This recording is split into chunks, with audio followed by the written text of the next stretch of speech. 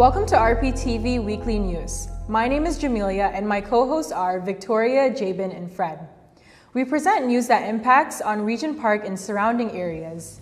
In the episode we are presenting today, the following news for this week, July 18th to July 25th, 2022 include: Summer 2022. Regent Park Cultural Bazaar is here every Friday until September 2nd.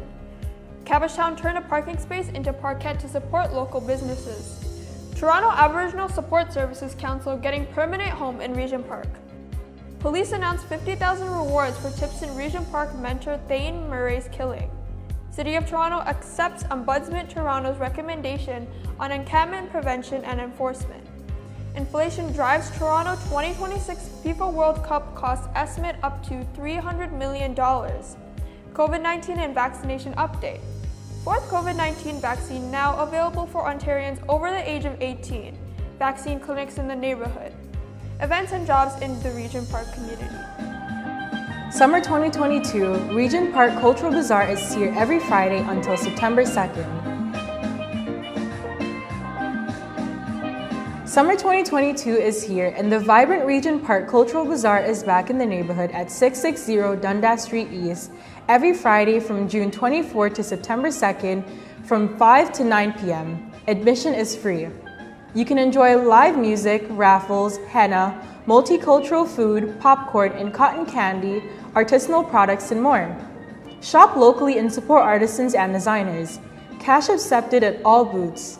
RPTV visited the Cultural Bazaar on Friday, July 15th and interviewed local vendors and visitors. My name is Danica. I'm with Regent Park Cultural Bazaar and I'm doing this henna booth plus the refreshment booth.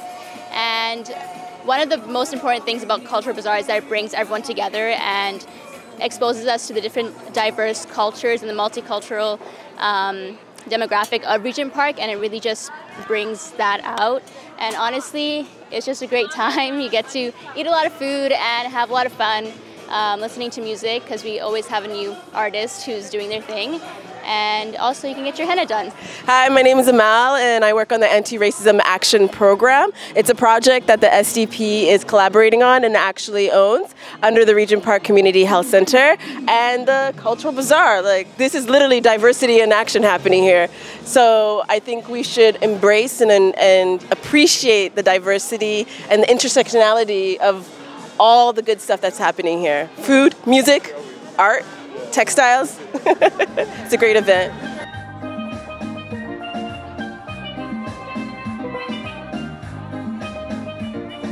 Hi everyone, this is Mina Kidwai and I am a resident of the Regent Park community where we're standing here today, and behind me you can see a great celebration of all cultures where presented are different types of cuisines around the world.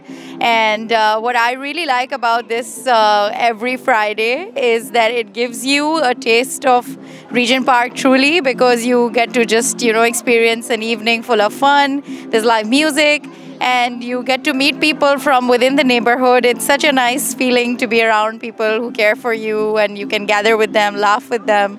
It's just so nice and refreshing, and I absolutely look forward to it every week. Hi, I'm Roseanne, and I live in Regent Park, and I've been here for 9 years now, and I think this is an amazing event to be happening now. It brings people together after such, crazy couple of years, and I think that this event will actually bring people together and to reestablish what Regent Park's all about.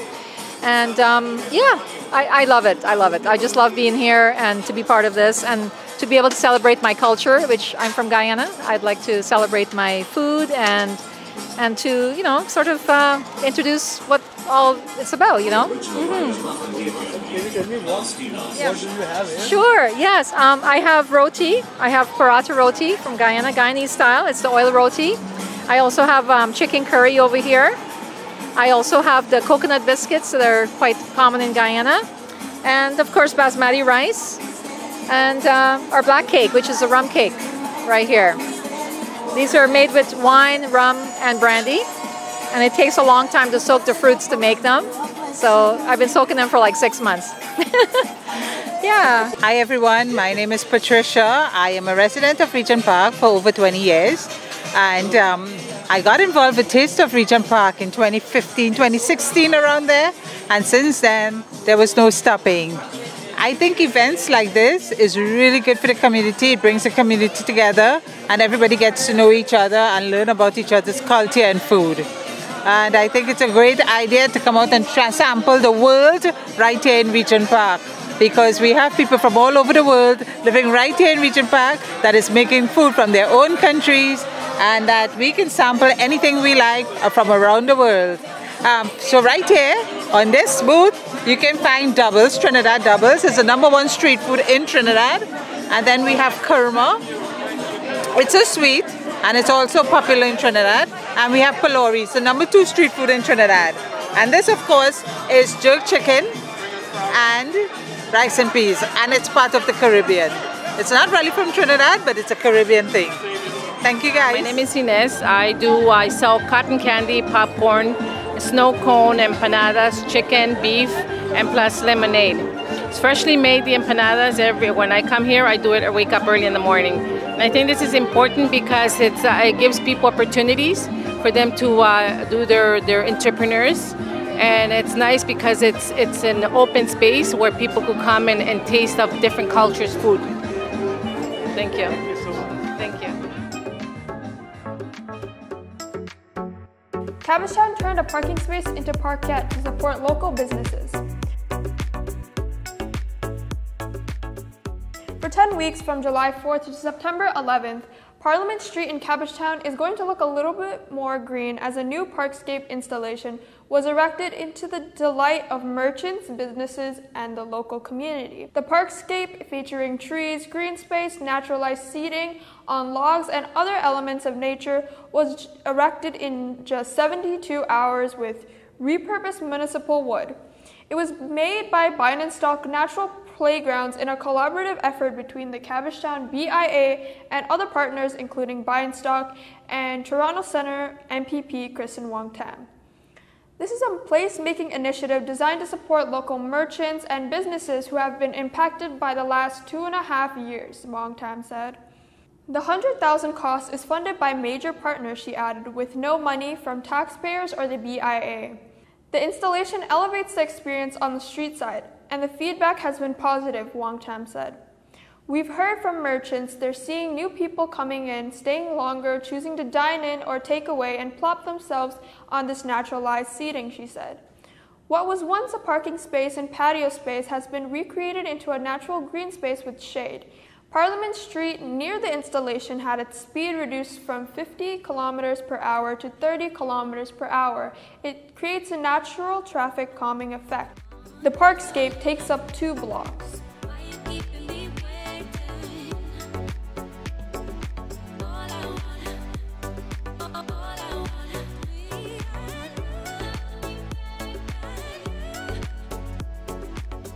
RPTV visited the parkette and interviewed visitors that have fallen in love with the new installation. It's an oasis. Oh wait, oh, perfect. Yeah, it's an oasis.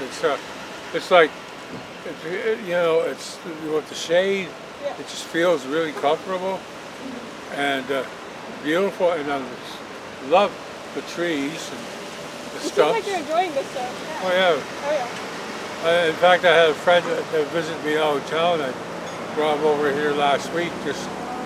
So it's, you know, it's something that should be more duplicated, replicated elsewhere in the city. It also provides a space for people to mingle. There's a lot of everything positive. I think it's very interesting. We were delighted to discover it. We've come back a second time now. Why do you enjoy it so much? Well, it seems like we're kind of out in nature on the side of the street, you know. I like to be outside, and many coffee shops you have to be inside, even jet fuel. Right. So I don't want to just bring my coffee out and stand in the sun. It's nice to have the shade here.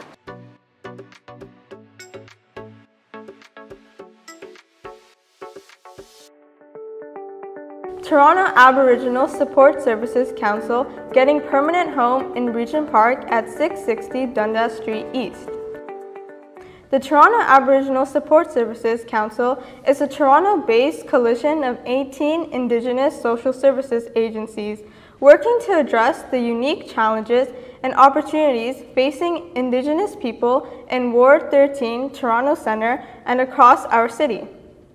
On July 12, 2020, TASSC announced their new permanent office space in Regent Park, located at 660 Dundas Street East. This new 3,100 square feet dedicated office space will be owned and operated by TASSC and will enable gathering culture, ceremonies, events, collaboration, and other community activities for years to come for the benefit of urban Indigenous communities in Toronto. The announcement focused on the funding of their new home, Daniel's partnership with TASSC, as well as remarks from the Minister of Indigenous Affairs, TASSC representatives, and other friends, allies, and funding partners. The Government of Canada is giving $2 million to the Toronto Aboriginal Support Service Council so it can purchase, renovate a new permanent office and community space in Regent Park after TASSC lost its office in 2020 during the pandemic. Federal funding was administered through the urban component of the Indigenous Community Infrastructure Fund at Indigenous Services Canada. The Daniels Corporation also contributed $300,000 towards the partial construction cost and about $94,000 to reduce the purchase price, with the City of Toronto shoveling in $650,000. Ani. Francis Sanderson, president of TASSC, gave words of welcome to friends, supporters, and partners that were invited to this important event and expressed excitement to unveil their new home in the heart of Toronto. Good morning and welcome to our friends, our partners, and our supporters. I'm so very excited. This is a special day for TASSC that has been a long time coming. We now have a permanent location. We now stand firmly on a space that is truly our own.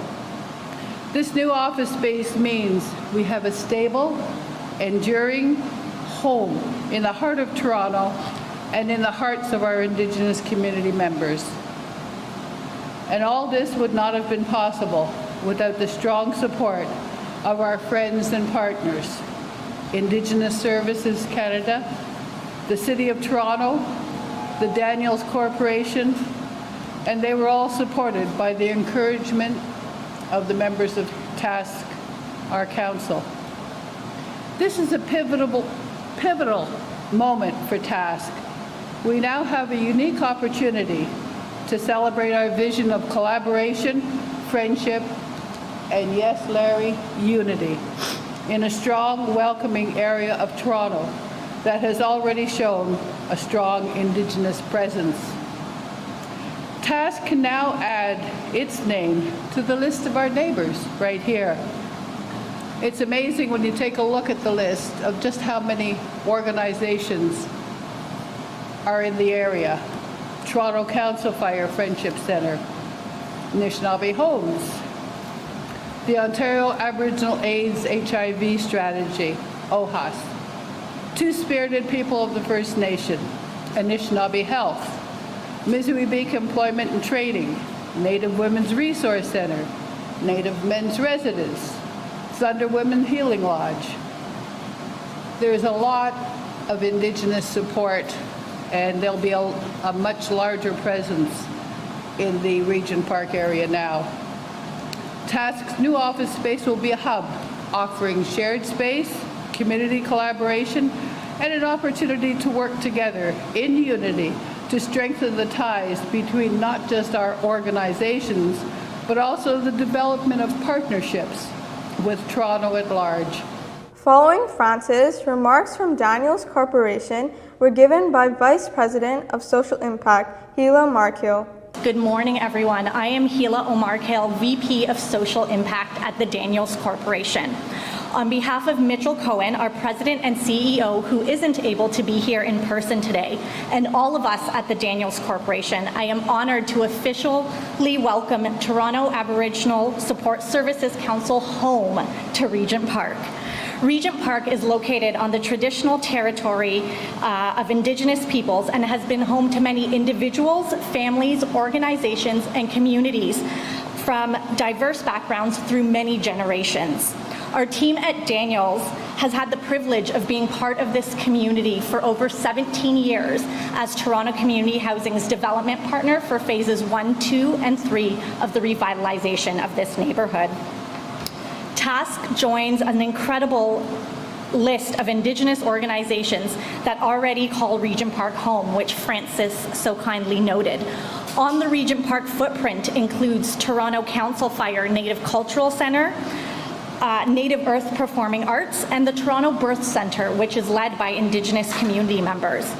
All of us at Daniels are truly excited about the inclusivity, creativity, vitality, and unity that TASSC and your 18-member organizations will bring to this neighborhood as you further establish Regent Park as an important Indigenous hub in Toronto. We are also thrilled to welcome TASSC to Regent Park from right here in the World Urban Pavilion, a collaborative initiative of UN Habitat, Urban Economy Forum, Canada Mortgage and Housing Corporation, and the Daniels Corporation. The pavilion is a knowledge exchange hub to share best practices, innovation, and research in advancing urban development with a focus on the United Nations Sustainable Development Goals, in particular, SDG number 11, which is to make cities more inclusive, safe, resilient, and sustainable. The opportunity for TASSC to own a new permanent home in Regent Park will certainly contribute to making our city more inclusive, resilient, safe, and sustainable. With the pavilion as a platform, this example of community wealth building by an Indigenous not-for-profit organization can be projected locally, nationally, and internationally as a model for building safe and inclusive community spaces. In fact, one of our key principles at Daniels is to help build community wealth by promoting ownership of space by not-for-profit organizations.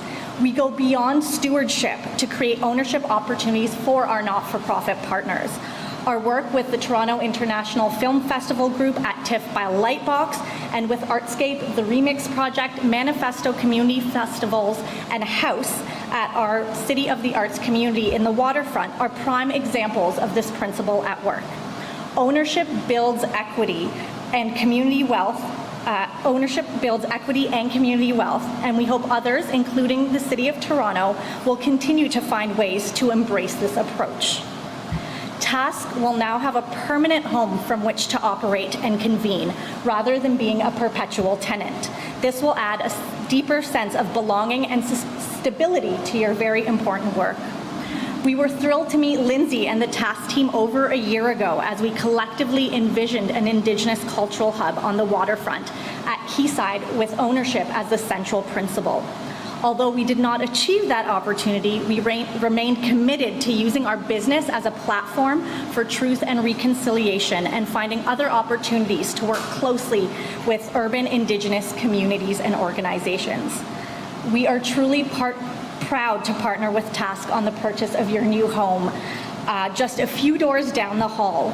We did this through a reduction in the purchase price and a cash donation.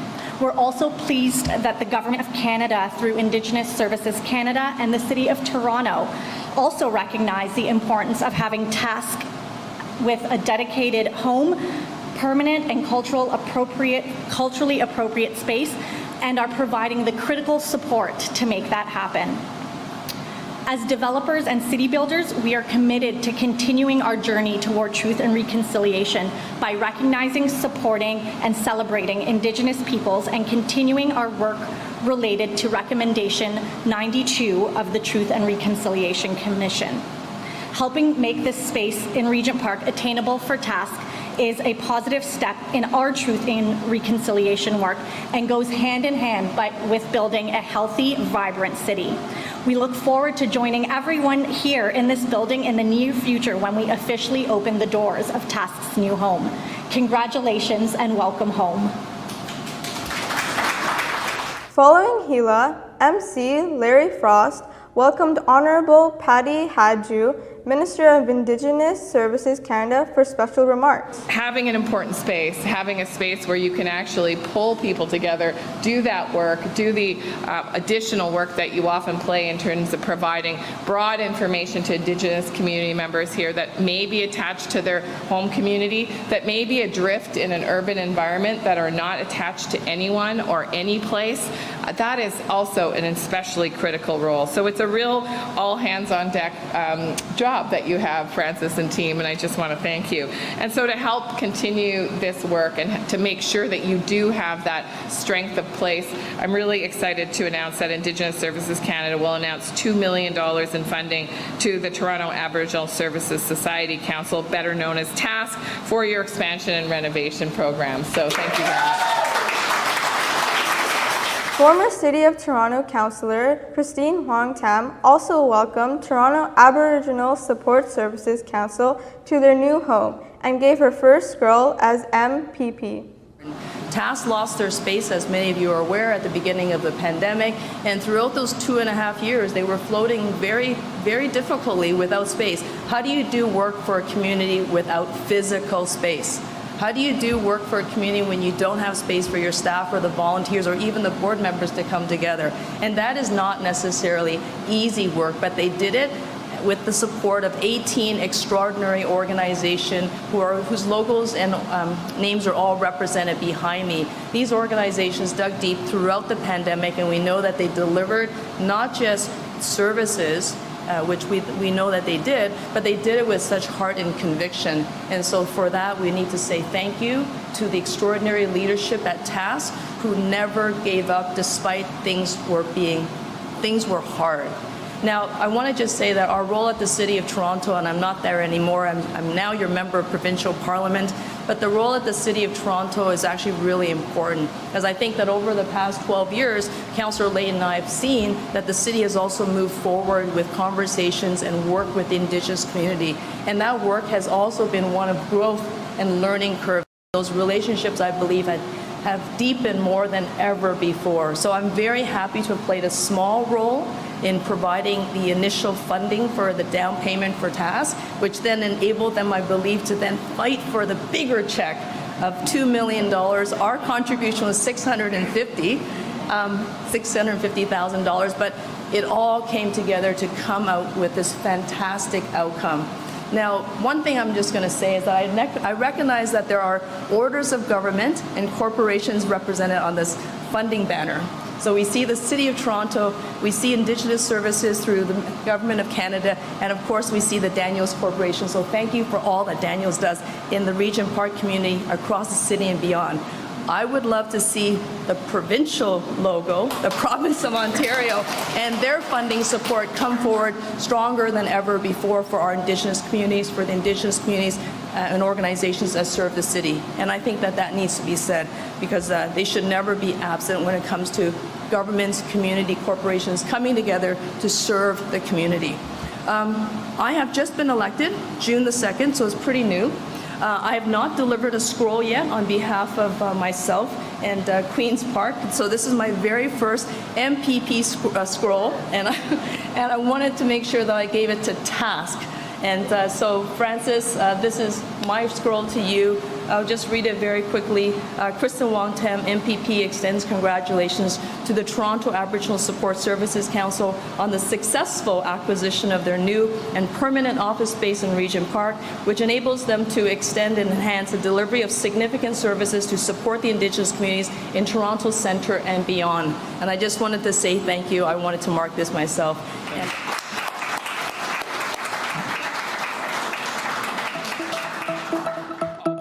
Police announced $50,000 rewards for tips in Regent Park mentor Thane Murray's killing. The Toronto Police Service is asking for help in locating the third and final suspect in the September 21st, 2021 fatal shooting of Regent Park's 27-year-old Thane Murray. On July 7th, 2022, Toronto Crime Stoppers added a $50,000 reward for information, leading to the location and arrest of 28-year-old Jabril Elmi. Elmi is believed to be somewhere in the GTA, eluding his December 13, 2021 Canada-wide arrest warrant. On Saturday, September the 18th, 2021, at 9 p.m., the Toronto Police Service responded to a call for a shooting near Regent Park in the area of Oak Street and Sumac Street in Toronto. 3 victims were struck by gunfire. 2 of the victims were transported to hospital, one with life-threatening injuries and the other with serious injuries. The 3rd victim, Thane Murray, 27 years old, of Toronto, was pronounced dead at the scene. Thane was a Toronto City employee who worked at the Regent Park Community Centre. He was a well-regarded public servant and a much-loved community member. He was just in the wrong place at the wrong time. On Monday, December the 13th, 2021, the Toronto Police Service homicide investigators charged 3 individuals in this case. 2 of the accused were located and arrested the same day. The only outstanding accused, Jabril Elmi, is wanted by the Toronto Police Service on Canada-wide warrants for first-degree murder and 2 counts of attempted murder. Mr. Elmi is described as being 28 years old, 5'7" in height and weighing 180 pounds. He has a lazy right eye. We believe that he is still in the Greater Toronto area, actively evading arrest. Again, take no action to apprehend Elmi yourself. He may be armed and dangerous. We do not need you to be a witness or testify in court. The cases against Mohammed Hassan and Jabril Elmi are ready to go to trial. We simply need your help in locating them. In some cases, however, suspects are able to evade capture. In these situations, the Toronto Police Service is privileged to work with organizations such as BOLO and Toronto Crime Stoppers, which offer rewards and take tips, ultimately leading to the apprehension of criminals and providing some closure to victims and their families. BOLO's message is simple but effective: be on the lookout. And today, we are here to announce that they are offering 2 substantial rewards of up to $50,000 for information that leads to the arrests of 2 individuals who are wanted for homicide offenses. If you have information, call 416-222-8477 or go to 222.tips.com. City of Toronto accepts Ombudsman Toronto's recommendations on encampment prevention and enforcement. Ombudsman Toronto releases interim report and recommendations. Investigation into the city's processes for clearing encampments 2021. The City of Toronto accepts the Ombudsman's recommendations and remains committed to strengthening its housing-first approach to street encampment outreach and providing wraparound, client-centered case management supports to people living outdoors constructively and in a non-confrontational way. I would say that we have learned in terms of how we can most effectively and compassionately care for people who are experiencing homelessness every day that's gone by. And that some of the experiences we had after the incidents the Ombudsman was looking into have reflected our learning as to how we can work hard so as to clear encampments, which we've successfully done, fairly large ones out of fairly large parks, without ever having the police being involved at all. We just have the hard work of a lot of nonprofit partners, a lot of people working together from every aspect of city government to support these residents, to find safe indoor housing for them. But you know, I will say this, there does come a time where the principle, the fundamental principle that says that public parks are not proper places for encampments, they're not safe, they're not legal, and they're not healthy, that principle has to be upheld.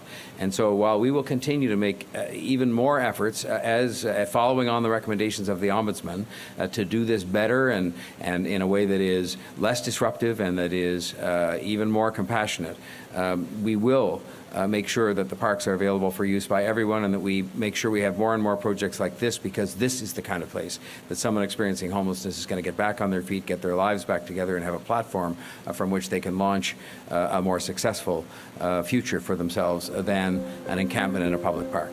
Inflation drives Toronto 2026 FIFA World Cup cost estimate up to $300 million. The The estimated cost to taxpayers for Toronto to host several 2026 FIFA World Cup games has risen to about $300 million, or at least $60 million per expected game. Toronto City staff says the estimate has increased about $10 million due to recent escalation in inflation rates. The cost of hosting the matches now approaches to the net GDP benefit to the city, pegged at $307 million and 3,300 direct new jobs. COVID-19 and vaccination update. Fourth COVID-19 vaccine now available for Ontarians over the age of 18. Ontario announced 4 doses of the COVID-19 vaccine are now available to adults over the age of 18. Dr. Kieran Moore said Wednesday, July 13th, that adults who had their first boosters over 5 months ago will be able to book a 4th shot or second booster. Starting last Thursday, Dr. Moore noted that people who don't have underlying health conditions could choose to wait for the fall when vaccines specifically targeting the Omicron variant may become available. Millions of Ontarians have not received all their recommended vaccinations. 5 million Ontarians have yet to receive their first booster, and over 1.6 million Ontarians at the highest risk for severe outcomes have not received their second. These individuals are strongly encouraged to do so as soon as possible to protect themselves from severe illness and hospitalization, especially for those that are over 60 years of age.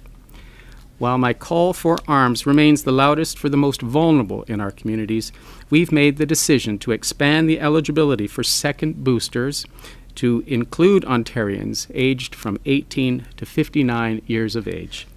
Beginning July 14th, individuals in this age group may choose to get a second booster if it has been 5 months since receiving the previous booster dose and at least 3 months after any COVID-19 infection.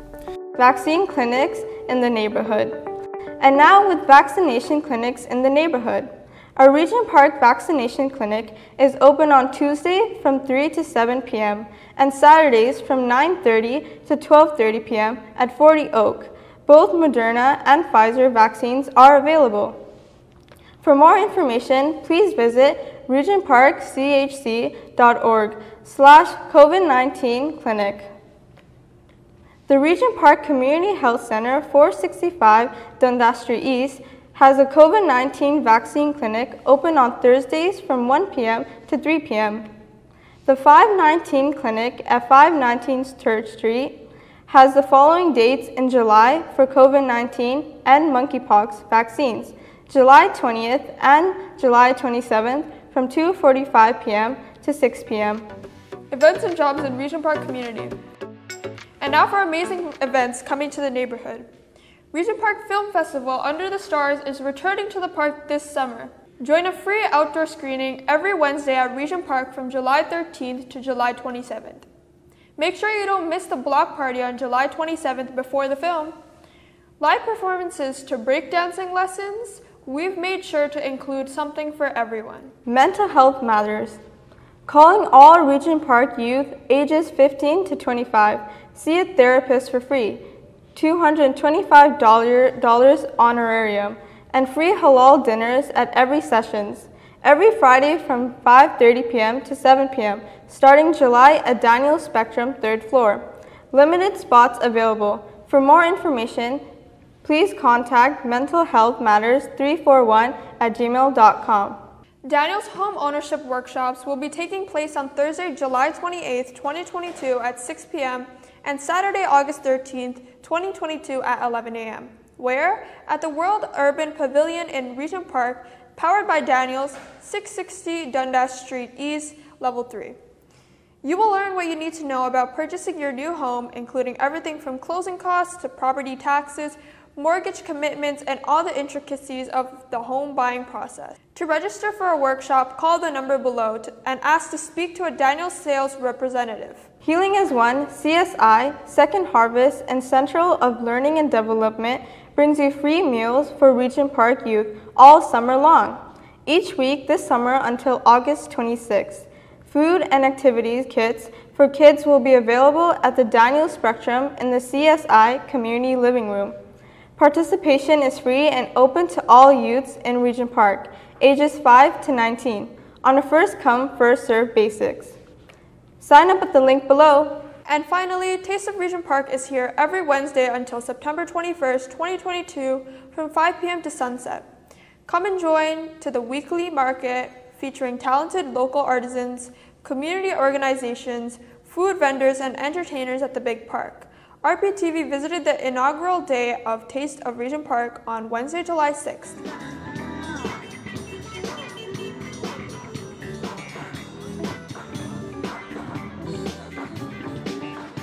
My name is Ibrahim Afra. I am the event and volunteer coordinator for Taste of Regent Park from Fred Victor. This event is called Taste of Regent Park, and because of COVID, we've been doing it outside at our building 40 Oak, but now is an opportunity for the community to come back together and really enjoy the food, enjoy the music, do some shopping, and we are proud to bring it back. And our sponsor for this year and many years to come is Daniel's Corporation, so we couldn't do it without them. So they are the sponsors for Taste of Regent Park these years. So this is actually how the community is supposed to come out, enjoy themselves, create social inclusion, social cohesion, and really enjoy the music. So this is a community festival, and we are happy that it's back. And now we'll have Jamelia with Jobs in the Neighborhood. And now for jobs in Regent Park. Toronto Elections began accepting applications for more than 15,000 temporary paid positions to help deliver the 2022 municipal elections. This year, election day is Monday, October 24th. Available positions include Managing Deputy Returning Officers, Ballot Officers, Tabulator Officers, and Customer Service Officers. Anyone who is at least 18 years of age and legally eligible to work in Canada is encouraged to apply for a position through the Toronto Elections job webpage. Successful applicants who work the election will hone their skills in customer service, problem solving, leadership, and teamwork while learning about how to run a fair and accessible election. Best efforts will be made to place applicants in their preferred position at a voting location closest to their identified home address. More information about the Toronto municipal election is available on the Toronto Elections webpage. Do you want to pursue a career in hospitality? Dixon Hall, Fred Victor, and George Brown College is inviting you to join an 8-week training program on food work and hospitality entrepreneurship with industry's best chefs and instructors. Start date is September 19, 2022. For more information, you can contact the email below or call 416-956-4949. And that's all for today's show. My name is Jamelia, and my co-hosts are Fred, Victoria, and Jabin. We also like to thank our team of researchers that contributed for this week's show, and from our studios at Focus Media Arts Center. Thanks for watching, and see you next week.